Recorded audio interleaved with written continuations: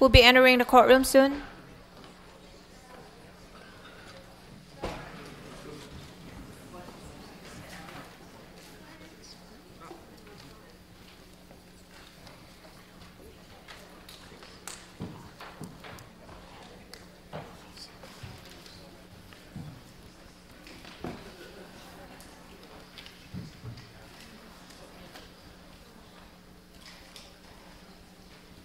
Come to order. You may be seated. Thank you.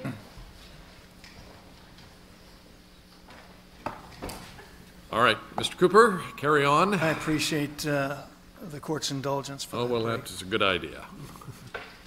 Your Honor, I hope I've sharpened my thoughts a little bit here as my closing argument comes to a close. I want to address an issue that the court took up with Mr. Olson, and that is the question whether or not this case would have been different if the California Supreme Court had not rendered its ruling when it did, or maybe even stayed the application of its ruling in anticipation of the people's judgment in Proposition 8, as it was asked to do, and as some other state Supreme Courts have done in a similar circumstance. This is something on which I agree with Mr. Olson, if I understood his answer correctly. I don't believe that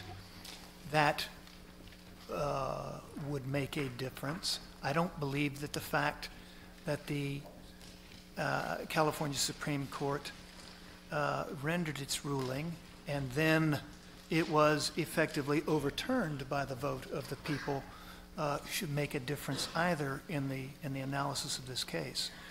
The court, I think, asked Mr. Olson, what kind of regime would we have if the constitutionality of California law prescribing the traditional definition of marriage would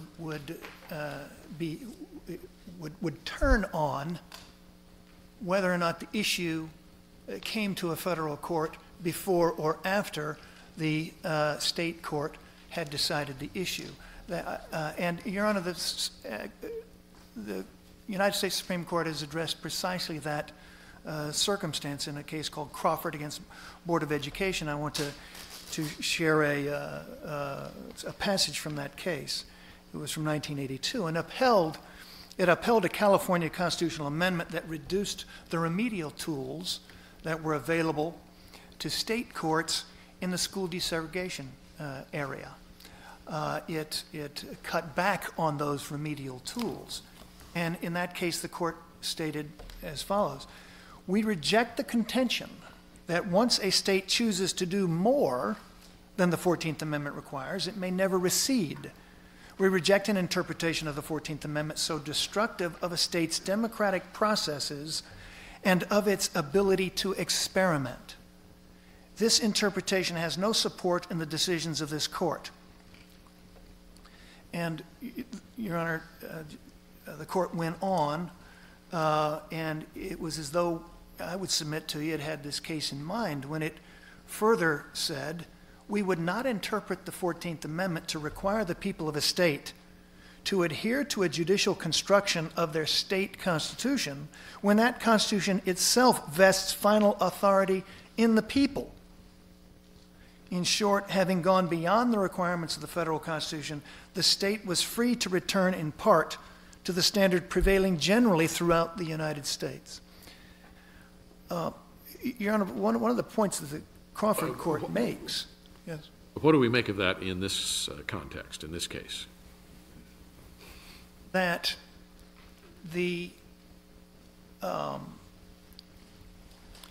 essentially the California Supreme Court's interpretation, which we would submit goes beyond the 14th Amendment, was something that the people of the state were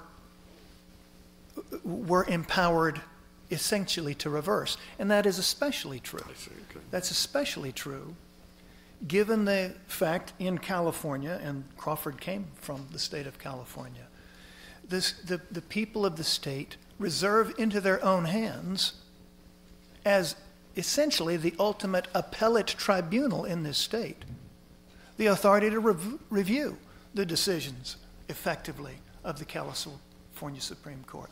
So in a very real sense, the California Supreme Court's decision, particularly given that Proposition 8 was then effectively pending before the people, the California Supreme Court's decision was in that context no more final in the state of California than the California Court of Appeals decision was before that, which had upheld Proposition 8 by a closely divided court.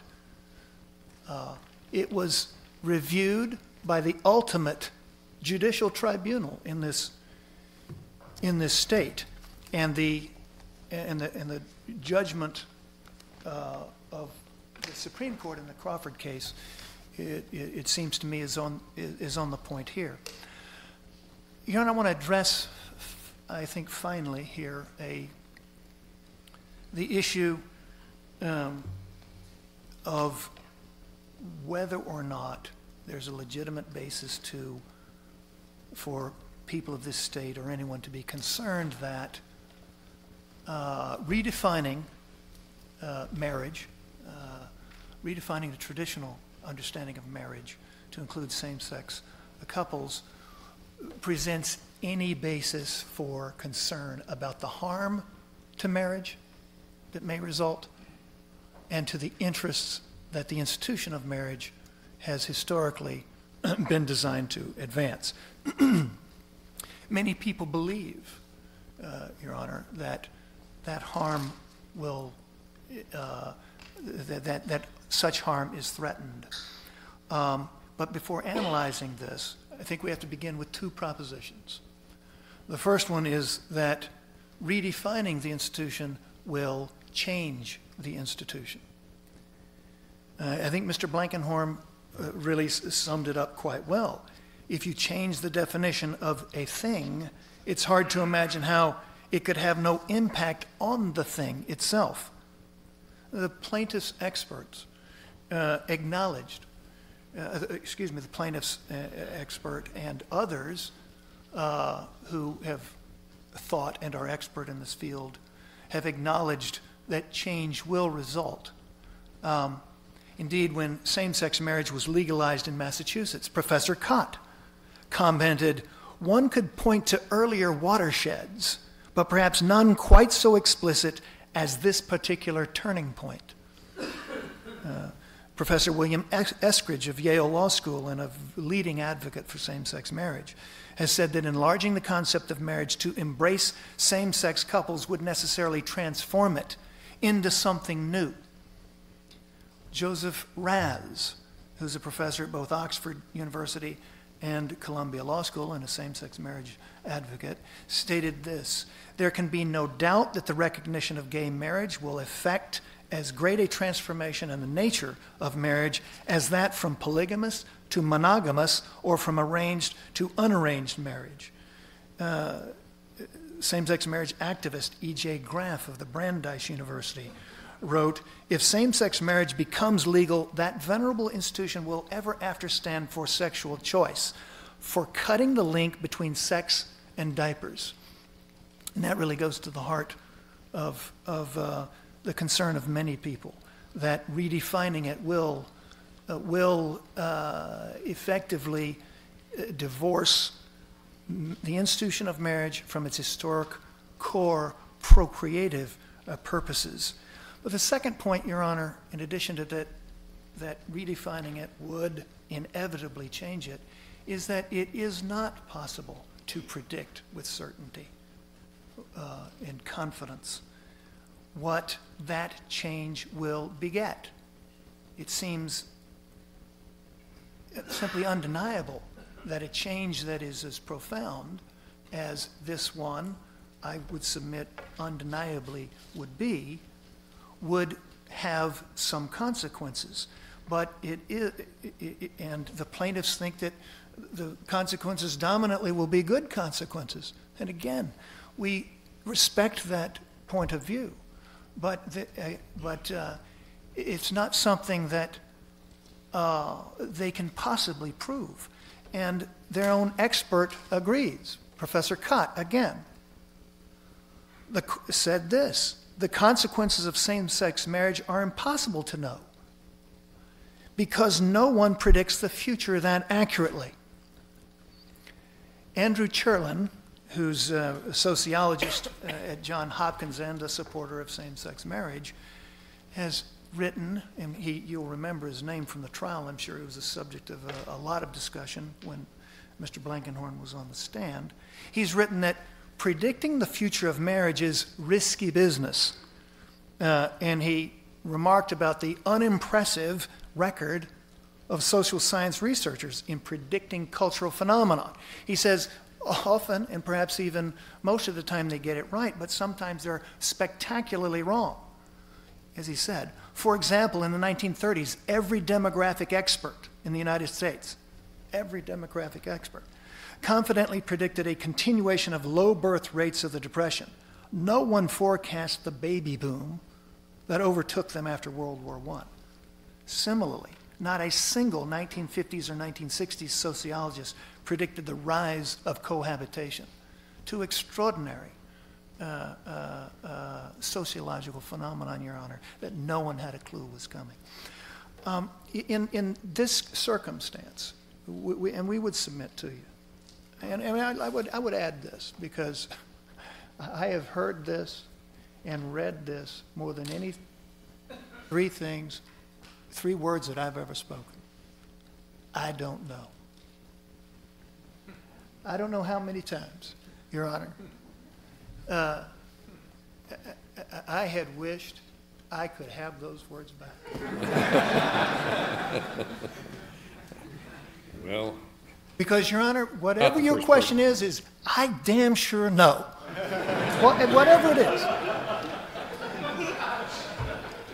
well, what do you make of Mr. Blankenhorn's statement that when same-sex marriage is legalized, that America will be more American, or will be closer to the American idea? That was your own expert. Yes, Your Honor. Yes, he was. I think Mr. Blankenhorn was giving voice to a sentiment, and Mr. Blankenhorn shares that sentiment with many of my friends for the plaintiffs. And I think he shares that sentiment with many of my fellow Americans. But he still believes that the threat of harm to a central and vital social institution, marriage, and to the interests that he believes that it serves, is too daunting to run the risks of gratifying what would otherwise, for Mr. Blankenhorn, favor, no doubt, as he has said, that the advent of same-sex marriage. And, Your Honor, I believe that there are many who went in the polling place with that sentiment. That's my speculation. That's all it can be. But as Rabbi Michael Lerner has said, a well-known person and certainly an advocate of same-sex marriage, there are millions of Americans who believe fervently in equality for gays and lesbians, but who draw the line at marriage. Their hearts are, as I would submit to you, pure as defined by the plaintiffs.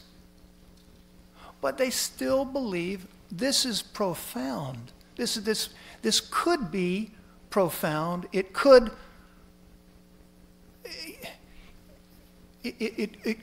portend some social consequences that would not be good ones. And, Your Honor, that reality The reality that I didn't know, because no one can know. Professor Cott doesn't know. Blankenhorn agreed. It's impossible to be completely sure about a prediction of future events. No, never been anyone who knows what tomorrow will bring. But if there's a legitimate and rational basis to be concerned about that, it couldn't be more rational for the people of California to say, we aren't going to run that risk, however we assess it. There's a risk. And we're going to wait. We want to see what happens in Massachusetts. We want to see what happens right here and elsewhere. And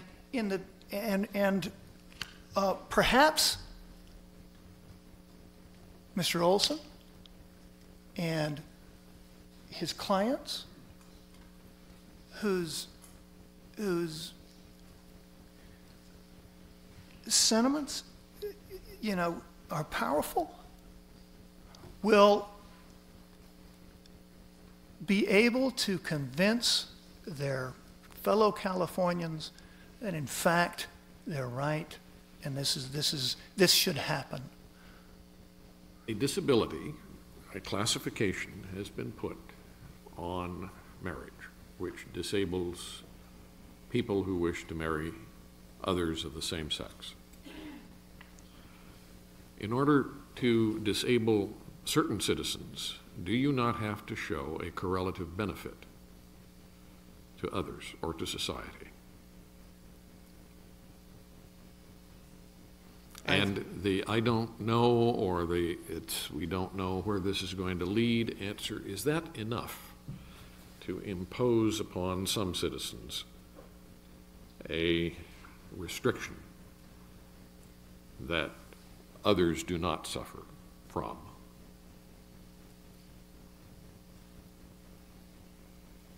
Your Honor, if there is a rational basis for that distinction, yes. I really think that really ends up being the bottom line on it. If there is no, if in looking at whatever society's purposes are for marriage and interests are for regulating and caring about marriage, if there's no basis on which to draw a distinction between one group and another, then the distinction can't stand. But if there is a distinguishing characteristic that is relevant to one of those purposes, then the distinction can stand.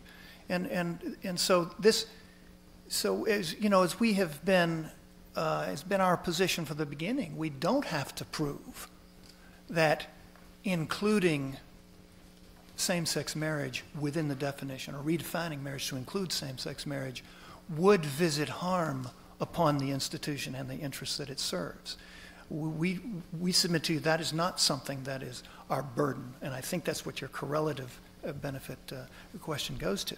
Rather, we only have to prove that including same-sex couples would not serve those interests either at all or not to the same extent. And we believe that the Supreme Court's case, and in particular Johnson against Robeson, is particularly specifically on the point of that, and says as much essentially in those terms.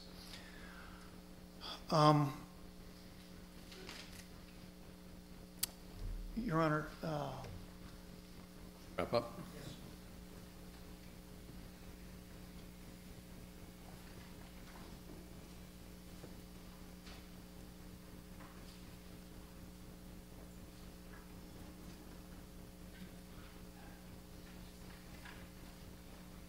California Court of Appeals in the marriage cases, as I mentioned earlier, and as the court well knows, actually upheld the traditional definition of marriage in that case. And one of the points it made, Your Honor, I think really goes to the heart of the matter, and certainly to the heart of our submission. and that it is the proper role of the legislature, not the court, to fashion laws that serve competing public policies. The legislative process involves setting priorities, making difficult decisions, making imperfect decisions, and approaching problems incrementally. That process is what is at work in this state, and it's at work elsewhere in this country. And as the court in Glucksburg said, there is a debate about the morals, the practicalities,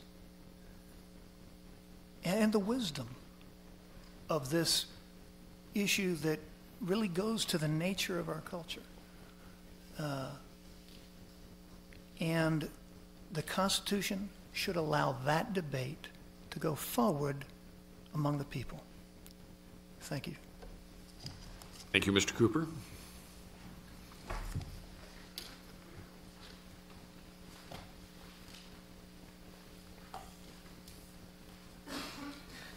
Mr. Olson, why don't we just begin at that point that Mr. Cooper left off with? And that is, in a sense, isn't the danger, perhaps not to you and perhaps not to your clients, but the danger to the position that you are taking is not that you're going to lose this case, either here or at the Court of Appeals or the Supreme Court, but that you might win it.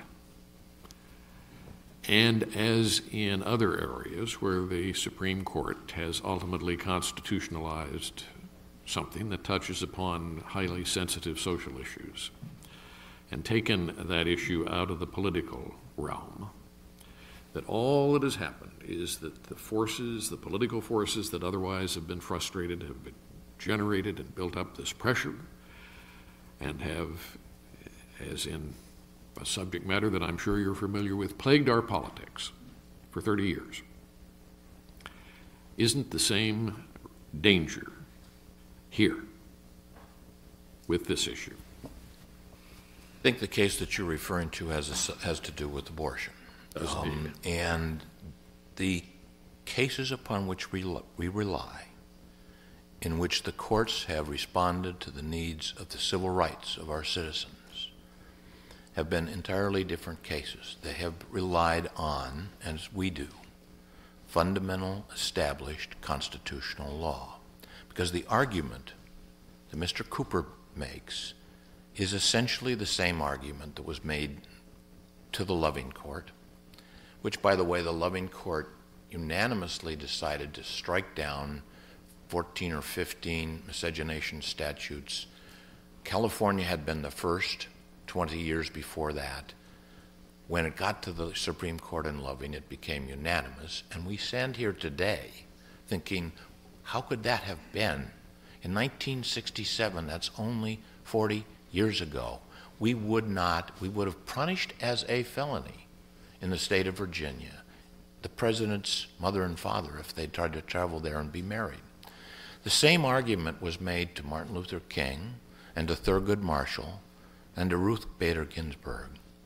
We are talking about fundamental constitutional rights. We're talking about treating people equally. That's not breaking new ground.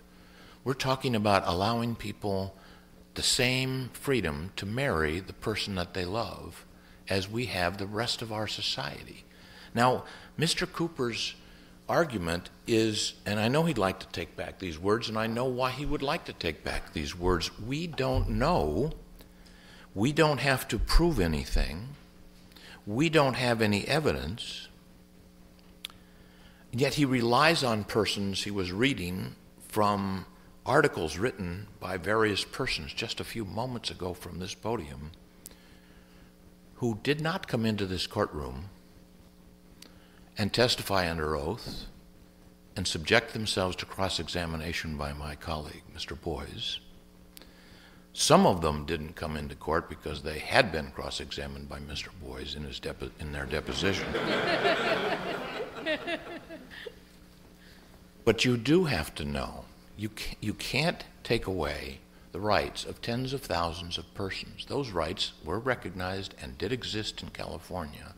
I submit that they should have existed before the California Supreme Court decision and before Proposition 8. But you can't come in here and say, I don't know, and I don't have to prove anything, and I don't need any evidence except for some people writing in books who won't come into court and subject themselves to the judicial process. You ask a very good question. I was about to start with it. We talked about, Mr. Cooper talks about procreation as the fundamental basis for marriage. And you made the very good point. Well, don't you have to prove that Proposition 8 does something to protect procreation, the channeling, what Mr. Cooper calls the channeling function, which is a new term for me today, that the state of California is in the marriage business in order to channel us, or those who are unfortunate enough to live in California get to be channeled.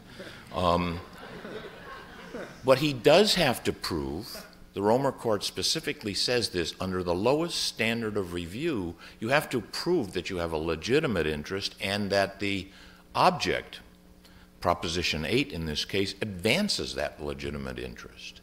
So how does preventing same-sex couples from getting married advance the interest or protect the interest of procreation? They are not a threat to us. What?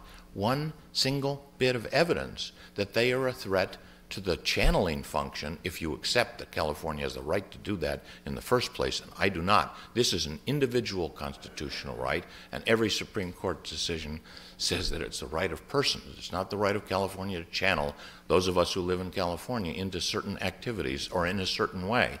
But you do have to do, what you do have to say that Proposition 8 somehow protects this thing that's going to happen. Mr. Cooper finished up by saying, well, you have to admit my definition of traditional definition of marriage, which was not the definition in 14 Supreme Court decisions, it wasn't the definition of Dr. Cott, it wasn't the definition of Dr. Peplaw, we had expert witnesses that talked about the history of marriage going far back, not 30 years, but far back into history, what marriage has always been. The Supreme Court said older than the Bill of Rights, older than our political parties. That's not something new. It's marriage. It's not single-sex marriage or interracial marriage or anything like that. But Mr. Cooper says you have to accept the fact that, first of all, you have to accept my definition. It has to be between a man and a woman. Then, if you have a marriage between a man or a woman and a woman, it will change the marriage. Well, of course it will, because you started by defining the term that you wanted to define. What we're talking about here is allowing individuals who have the same impulses, the same drives, the same desires as all of the rest of us to have a relationship in harmony, stability, and to form a family and a neighborhood, all of those things that the Supreme Court talked about. And now tell me how it helps the rest of the citizens of California to keep them out of the club.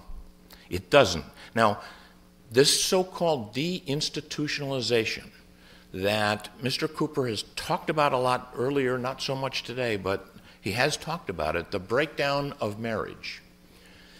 It turns out that Mr. Blankenhorn talked about that during the trial as well. And I want to just play, I'm just going to do two more short clips from Mr. Blankenhorn. Mr. Cooper wanted him to stay as an expert in this case, and we'll accept that because he turns out to be fairly helpful to us. But he talked about this deinstitutionalization of marriage. And if he can pull the right switches, here's what he had to say.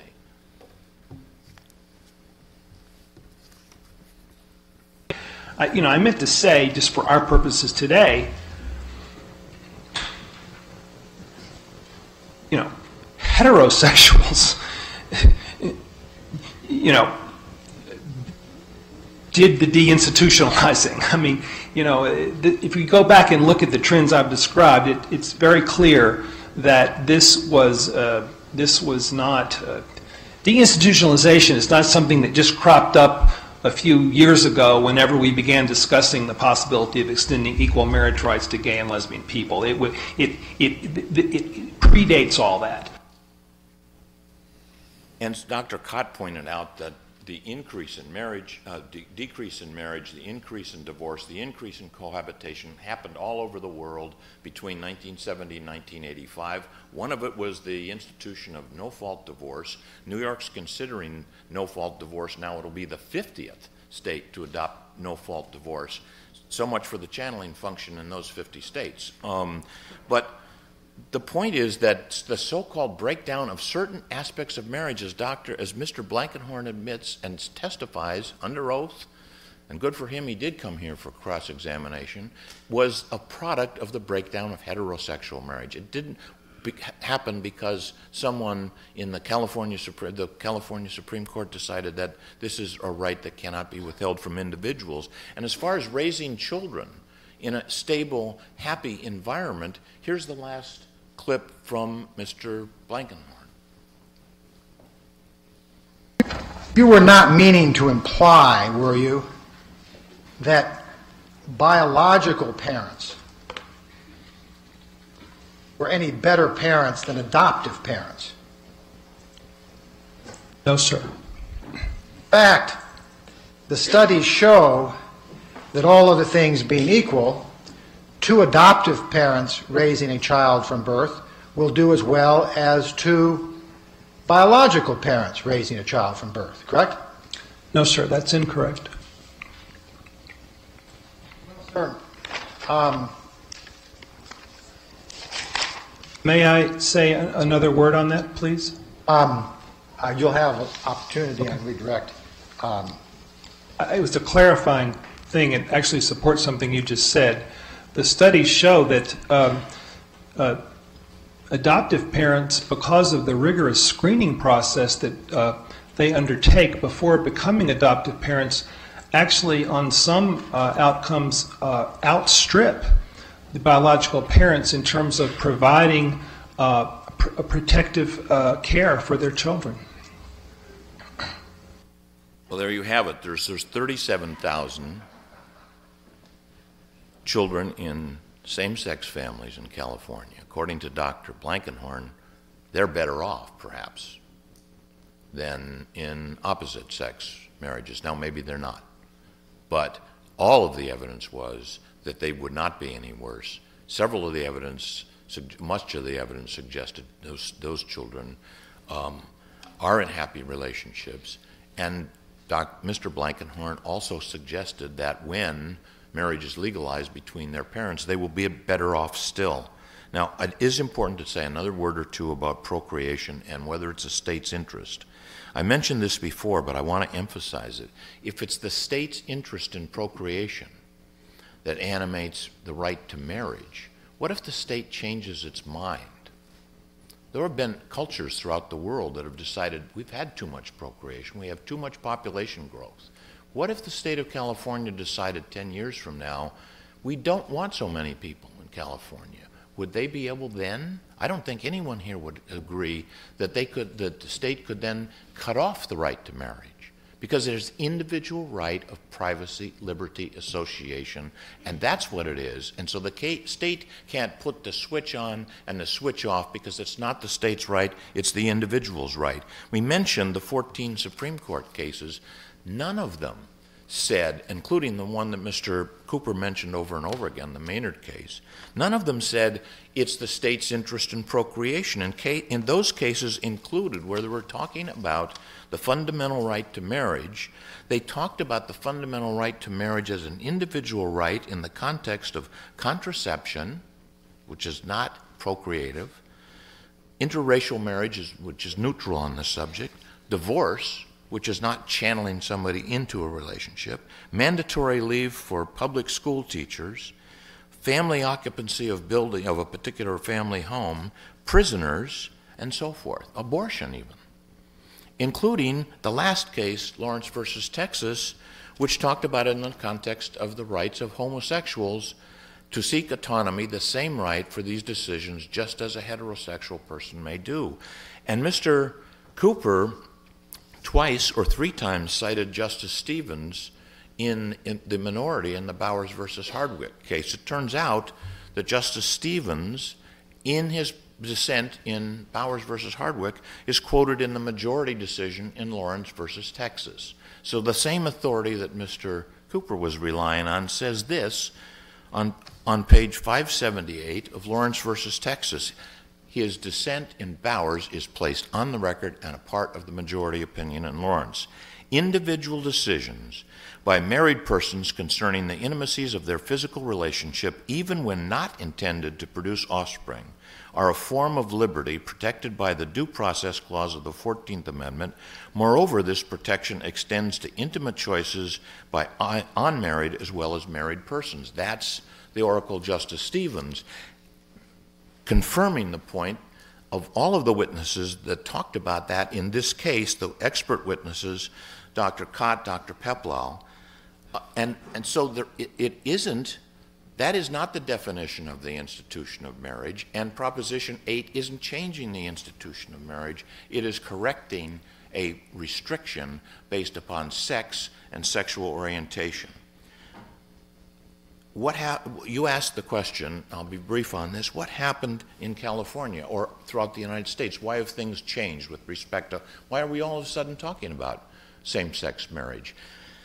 Several of our witnesses talked about the fact that the history of discrimination that no one denies has improved. It's had ameliorated. It's no longer against the law to work for the federal government. It's no longer against the law in most places to walk into a bar if you're homosexual. The breakdown, thank God, of some of these barriers has changed people's attitudes, and I'm sure that contributes to people saying now, well, if that's the case, and psychiatrists have changed their view about homosexuality, people no longer think it's a disorder or anything like that. They've explained and we've begun to understand the differences between various members of society, and we've found out that all of those horrible taboos are not justified in fact, and the stories, some of which were in the ads that were supporting Proposition 8, are no longer true. So of course people are thinking, well, if these are our fellow citizens and they don't present a risk to us, they're not damaging, they are just like us, why shouldn't we start talking about marriage? You've talked a bit about the Loving case and the change that occurred there. 41 states, it wasn't just a Southern thing, it wasn't just in the South, it was 41 states at one point had a prohibition on interracial marriage, and the opponents of the change in that case said, this is going to change the traditional definition of marriage. It's going to weaken marriage. And the Supreme Court brushed that aside. But in 1967, it wasn't 41 states that had these restrictions. It was about 14 or 15 in 1967. Right. But it had in at one point 41 states. Right. And California broke the barrier 20 years before Loving. So some 27 states removed the restriction. And that first one, the ice was right broken here, by a court decision. I fully understand, but there was already a tide running, a political tide running with respect to interracial marriage. And as Mr. Dooley commented about the Supreme Court took note of that. Now, do we have a political tide here that's going to carry the Supreme Court? I believe, Your Honor, that there is a political tide running. And I think that people's eyes are being opened. People are becoming more understanding and tolerant. The polls tell us that. That isn't any secret. But that does not justify a judge in a court to say, I really need the polls to be just a few more points higher. I need someone to go out and take the temperature of the American public before I can break this barrier and break down this discrimination. Because if they change it here in the next election in California, we still have Utah, we still have Missouri, we still have Montana. This case is going to be in a court. Some judge is going to have to decide what we've asked you to decide, and there will never be a case with a more thorough presentation of the evidence. There will never be a case with such a wildly crazy system that California has. There will never be a case more like Romer, where the right existed and then it was taken away. There will never be a case against the background. The Supreme Court really made that step that you're talking about in Lawrence versus Texas. And that overruled Bowers versus Hardwick, which was only 20 years earlier, but that broke the barrier by saying that the behavior, the conduct between the individuals is a right of privacy and it's protected by the Constitution. And the right of privacy is the same right that we're talking about in the context of marriage. And I don't think that is justification for waiting any longer. And as I said, that the most compelling thing that I've read on that subject was the arguments that were being made to Martin Luther King saying, you know, you ought to ease up. The people aren't ready for these kind of changes. There's going to be a backlash. And his letter from a Birmingham jail explaining why he could not wait to press the civil rights of his fellow citizens is as compelling a statement on that subject that's ever been written. Now, we talked a little bit about, Mr. Cooper came up with something that I hadn't really heard about until the closing argument in this case. I really don't remember the evidence. The threat of irresponsible procreation. I tried to figure out what that means because the clients I represent don't present a threat of irresponsible procreation. They're interested in getting married to someone of the same sex. Mr. Cooper acknowledged they're not a threat of irresponsible procreation. On the other hand, heterosexual couples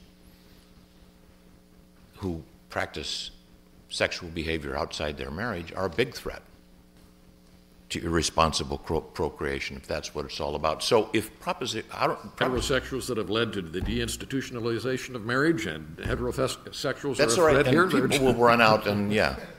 Well, that's it. But we don't have the proof of it, and we don't know what will happen, and the experts said that it wouldn't happen, and the experts said that marriage would be stronger. But the one thing we do know, unless you believe that allowing them into the institution, you're going to have all these heterosexual people running out and engaging in extramarital conduct. That is not going to happen. That is not the evidence in this case. And just because a lawyer says it in here doesn't mean it's true. We have evidence. We have a 3-week trial that demonstrates it. We had a short discussion about the motivations of the voters. You asked a question. Right. And was the procreation protection goal a part of why the voters voted for Proposition 8.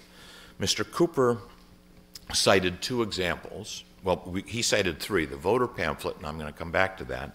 He cited PX 97 and PX 27. While I was sitting here, we looked at those exhibits, and they do have to do with men and women, but they don't mention procreation. So that wasn't put before the voters in those 2 documents. I hope I'm not mistaken, but I'm quite certain that we looked at those, and that's the answer to that. As far as the ballot, the official ballot pamphlet is concerned, here is the argument. This, I think, was Exhibit 1.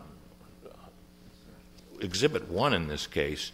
And here's there's about 6 paragraphs of arguments about why Proposition 8 should be adopted. I just did a hurried look. I couldn't find the word procreation. I could find the words activist judges, but the words that I found the most were protect our children. They're in there about 5 or 6 times in those few short paragraphs. Protect our children from learning that gay marriage is okay. That is to say that gay people are okay. The motivation for the adoption, if there's one thing that would have more significance than anything else, all of the advertising, all the advocacy or anything, it's the argument that the proponents made and put before the voters in the hands of every single voter. I submit that that is the kind of discriminatory animus. I'm not projecting an evil motive. I'm simply saying when you're projecting on a group of people that they are different, and you don't want your children to know about them. You certainly don't want your children to think they're normal. That is what animated Proposition 8, and that's the best evidence of it. Now, the trial. The trial, we relied on a definition of marriage, as I pointed out, that was supported by 14 Supreme Court decisions. I've said them over and over again: privacy and association and liberty and that sort of thing. Mr. Cooper's been mentioning some appellate court decisions. With all due respect, the 122-year history from the United States Supreme Court outweighs that. We had the evidence of the plaintiffs and some other witnesses during the trial talking about what marriage meant to them and what it meant to be denied marriage. That was pretty powerful evidence. We didn't have anything on the other side. And then we had 8 witnesses who were experts, the best ones we could find in the world, on history of marriage, marriage itself, the stigma caused by discrimination, the emotional damage caused by discrimination on the basis of sexual orientation, immutability. We had all kinds of evidence about that. I don't know how my opponent can stand up here and say that there was evidence on the other side. There wasn't evidence on the other side. He said it's a matter of choice. Well, it is not a matter of choice. Some people may change, but it is a sexual identity that most people have or don't have, one way or the other, and the experts testified that it was an immutable characteristic, and political power. Anyway, that was all of the evidence in this case: Supreme Court decisions, testimony by the people affected by Proposition 8, and 8 of the leading experts in the world. And then there was Mr. Blankenhorn, who really sort of came over to our side. But on the other side of that, if you discount Mr. Blankenhorn, there was nothing. This is a trial where all of the evidence was supported on one side. With respect to immutability, Mr. Cooper quoted the high-tech gaze case from the Ninth Circuit. I must have heard that phrase 6 or 8 times during his closing argument. The high-tech gaze case was in 1990, I think it was.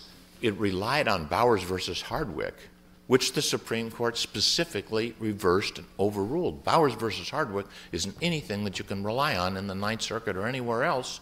The high-tech gaze case was superseded by Hernandez versus Montiel, which is a 1999 decision, and on page 1093, I'll just read one sentence: sexual orientation and sexual identity are immutable. They are so fundamental to one's identity that a person should not be required to abandon them. That, if we're going to have a Ninth Circuit precedent that would be guidance for Your Honor, that's the case. The standard of review, I think I will skip that over. I think that it's important for me to finish to talk about what is happening here. What is happening here, and it affects the standard of review because we think it's, of course, strict scrutiny or a level of higher scrutiny. You asked Mr. Cooper the question, isn't it a gender-based distinction? And he acknowledged that it is. I mean, your choice of your marital partner is dependent upon their gender. A certain number of people are disqualified from your freedom of choice because of their gender. That's gender discrimination. And the choice of gender is driven by sexual orientation, so it's discrimination on that basis. And it does have to do with the fundamental, if you believe that it's a fundamental right to marriage, not a fundamental right to be married in June or a fundamental right to be married to certain types of people. If it's a fundamental right to marriage, it's strict scrutiny. But at any event, you have to have a reason. And you have to have a reason that's real, not a post hoc justification, not speculation, not built on stereotypes, and not hypothetical. That's what the Supreme Court decisions tell us. We don't have that here. We have a decision that takes, and there isn't any question, a group of people who've been victims of discrimination, who are a discrete minority, who have identifiable characteristics, their sexual orientation, and we want to foreclose them for participating in the most fundamental relationship in life. Now, rational basis, strict scrutiny, or some kind of intermediate scrutiny tells you those are basic facts. You're discriminating against a group of people, you're causing them harm, you're excluding them from an important part of life, and you have to have a good reason for that.